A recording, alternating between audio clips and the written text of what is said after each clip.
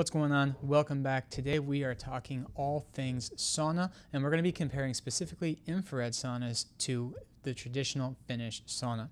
So I'm sure you've seen the infrared saunas popping up all over the country in wellness spas and celebrity homes, and you may be wondering, what's the difference between an infrared sauna and a Finnish sauna, and do the infrared saunas really give me those robust changes to longevity, metabolic health, cardiovascular health that a Finnish sauna does?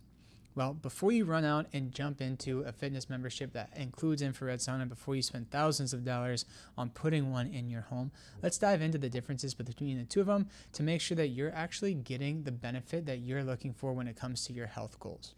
So let's just talk about some blanket across the board physiological responses that start to happen when you go through deliberate heat exposure. And this is not specific for the high heat saunas. It's not specific for the infrared saunas. This is just your body's adaptation to heat kind of across the board. So the first thing that's going to happen is we're going to get that increase in our body temperature. And this is going to create a heat stress response within the body. We're going to start to create adaptations that are designed to cool that body temperature back down. The biggest things we're going to start to see are an increase in our heart rate and an increase in skin vasodilation so that we can start to shuttle blood around and get that heat out of the body. The other thing we're going to start to see is a short-term increase in reactive oxygen species. Now, reactive oxygen species do create a lot of oxidative stress on the body, which we would typically associate with being bad. However, low levels of acute or short-term reactive oxygen species are actually good at helping to signal that hormetic response within the body. This is going to start to signal a couple of pathways and cascades that happen within the body that help create these adaptations over time.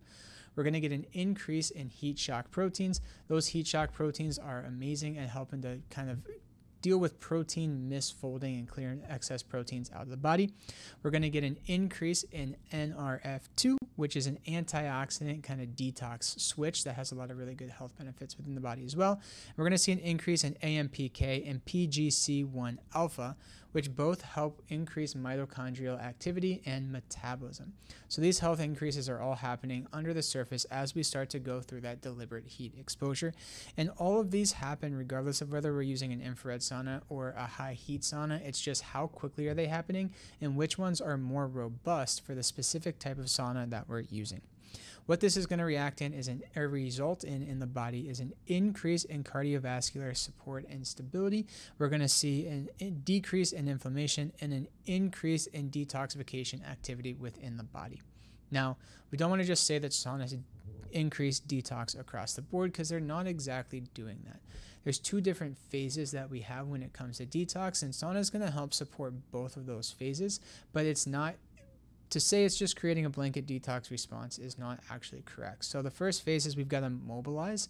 We've got to pull the toxins out of the tissues that they're stored in, and then we've got to excrete those toxins through either the urine, the stool, or through sweat. So increasing blood flow to the surface tissues and the muscles is going to start to help mobilize some of those toxins throughout the body. And then increasing sweating is going to help with eliminating the toxins from the body as well. So we are going to get some detox response that's happening there, but there's two different types of detox that are kind of happening, and those vary slightly between infrared saunas and the high heat saunas, right? So it's important to understand if detox is the goal, which type of sauna do we want to use? So let's lay the foundation for what the traditional Finnish sauna is. This is the type of sauna that we've had for thousands of years. It's what they use over in Finland, Iceland, Sweden, all those really cold places over in Europe. And what this is a very high heat sauna. So this is going to be anywhere between 80 to 100 degrees Celsius, converts to about 172 to 212 degrees Fahrenheit. Now this really high heat is going to create a large, robust short-term heat stress response within the body. We're going to use this for about 15 to 30 minutes. Now with the Finnish sauna, the research really supports great cardiovascular risk benefits. It shows a decrease in cardiovascular morbidity by about 65% when we're using that sauna 4 to 7 days a week. And it's going to show a really robust decrease in Alzheimer's and dementia risk as well. So that cardiovascular decrease, or the all-cause cardiovascular mortality risk, is going to decrease by 50 to 70%. And then we're going to see a 65% decrease in Alzheimer's and dementia. Again, when we're using that high heat Finnish sauna over about 4 to 7 days a week on average. And there is a dose response with this as well. So we do want to make sure that we are using it on a repetitive basis. Now, this fast rise is going to create a stronger cardiovascular benefit, and it's going to cause more of those heat shock proteins to be released. When we compare this to an infrared saunas work a little bit differently. So they're not going to have that really high heat getting up into the 170, 180, 200s. The heat in an infrared sauna is typically going to be somewhere between 130 to 150 degrees. So because of that, you are going to have to stay in the sauna for significantly longer. And there's going to be a slower ramp up in heart rate and a slower ramp up in those heat shock proteins being released. However, we can still create that heat shock protein release. It's just not going to be as robust as if we were using a Finnish sauna. Now, where infrared saunas have a cool edge is that they do have that near, mid, and far infrared light that's being excreted at the same time. The near, mid, and far infrared light is going to actually penetrate within the skin 1 inch to 2 inches deep, and this is going to have a big impact on mitochondrial function. It's going to support fat mobilization and toxin mobilization from the fat tissue. It's going to kind of heat us up from the inside out. So while it is not going to be as hot, it's going to take longer to sweat. We are getting that deep penetrating heat from those near, mid, and far infrared wavelengths of light. This is going to be more tolerable. So a lot of people who have less tolerability to heat are going to benefit from this. It's going to be really good for people with chronic illnesses, a lot of pain, athletes, and working for recovery specifically. And then it is going to help with the stress response as well. When we look at comparing the Finnish sauna to the infrared sauna, specifically with that stress response, because of how hot that Finnish sauna is, because of how fast your heart rate is going to elevate, this is going to put you into more of that fight or flight stress response. The infrared sauna, being at a lower heat that you're in for a longer period of time, is going to stimulate more of that rest and digest parasympathetic response.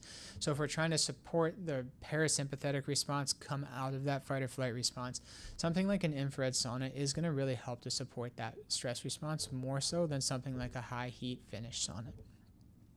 The other big differences here is the utilization. So like I said, they do have a lot of similar benefits, some more robust than others. The utilization is going to be a big difference here as well. So this can play a role kind of in when it comes to your health goals, which we're going to talk about in just a second, of which sauna you may want to choose. So the temperature, obviously a Finnish sauna is much hotter than an infrared sauna, about 172 to 212 degrees compared to 130 to 150 degrees. The duration of time that you have to be in them because of the heat difference is different as well. So a Finnish sauna, you're going to want to be in that for about 15 to 30 minutes to unlock those maximal benefits. Whereas an infrared sauna, you're going to need to be in that for about 30 minutes to 45 minutes. The benefits are going to change slightly. So an infrared sauna is going to be much better for metabolic health, for impacting the mitochondria, and for recovery, chronic illnesses, pain, things like that. Whereas that high heat Finnish sauna is going to be much better if you're trying to increase cardiovascular output or decrease cardiovascular mobility or morbidity, increase longevity, and decrease your risk of dementia or Alzheimer's. So again, both of them have really cool benefits, but they're going to be slightly different. And then of course the mechanism is a little bit different as well, and more so just with the robustness of those heat shock protein responses, the changes in heart rate, cardiovascular output, vasodilation, things like that. So how do we use these? If you want to do the Finnish sauna, that high heat sauna, typically what we're going to want to see is about 4 to 7 times per week. One of the best times to do this is going to be immediately following exercise. The heart rate goal here is we want to get that heart rate up into the 100, 150 beats per minute area. That's how we're going to know we're getting that cardiovascular benefit from it. A lot of the heat shock proteins start to really be released once that core body temperature gets up to 101.3. So we want to see that increase in blood pressure, or in that increase in core body temperature. And then you don't have to do this, but what a lot of people will do, especially over in Finland, Sweden, all those places, is they'll do kind of in and out sort of a thing. So they'll go into the sauna for 15 minutes, they'll come out, they'll do a cold rinse, and then they'll go back into the sauna again. And this heating and cooling does have a little bit of an increase in the adaptation that we're going to start to see with that Finnish sauna. Next week, we're going to talk all about different ways that you can kind of program your sauna usage and talk about the difference between hot and cold exposure and contrast therapy, when to use infrared or Finnish saunas around exercise, that type of stuff. So stay tuned for next week's video. We're going to talk a lot more about that. And then if we're doing infrared sauna is going to be more the 3 times a week to start with. And then we're going to ramp that up to 6 to 7 times a week. So you can use the infrared sauna a little bit more frequently. But because you're in it for a lot longer, you've got to make sure that you're really hydrating, taking in your electrolytes. And there is going to be a time constraint. Not everybody has 45 minutes every single day to sit in the sauna.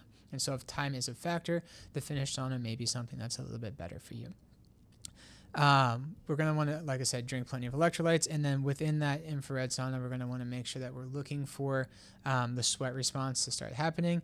We're going to be looking for that elevated heart rate. And then you may start to get a little bit fatigued, which tells you that your time is coming to the end. We don't want to really push too far past that fatigue setting in within that infrared sauna environment. So contraindications here, there's not a whole lot of contraindications when it comes to either type of sauna. Obviously, if you have some sort of significant heat exposure issue, we would want to be very, very careful with the saunas and probably lean more towards that infrared sauna at a lower heat threshold. If you've got uncontrolled blood pressure issues, there is a huge cardiovascular response that happens within that sauna, so you've got to be very careful with that.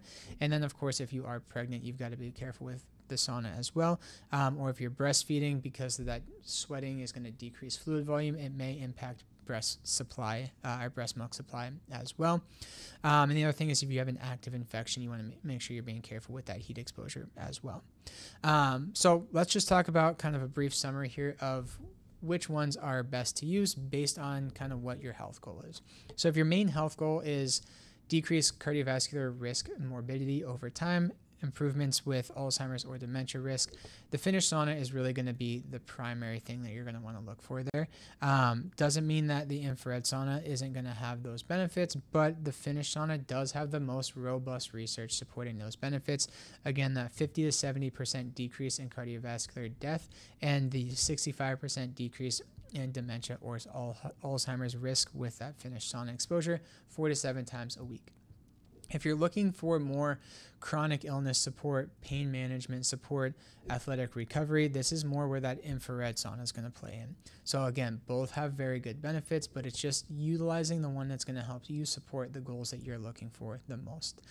So I hope this video was helpful. I'd love to hear what you guys have more questions with, specifically when it comes to saunas. You can drop any of those questions below, and I'll make sure to get those answered on a future video. Again, next week's video is going to cover more about when to use each type of sauna, specifically around exercise and programming, and then some of the things that we can start to see improvements with when we're using contrast sensitivity, so going from heat to cold exposure. So we'll look forward to seeing you guys. If you like this, if you felt like you got value from this, like the channel, subscribe to me, and I look forward to seeing you guys next time.